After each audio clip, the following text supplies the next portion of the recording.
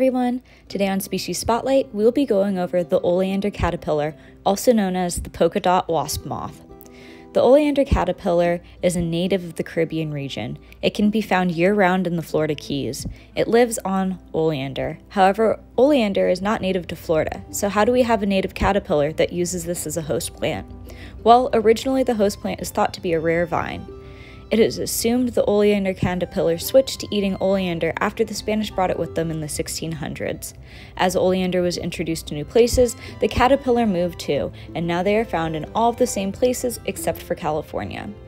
The Oleander caterpillar eats, well, oleander, and this is impressive because oleander, if ingested, is toxic to people and animals.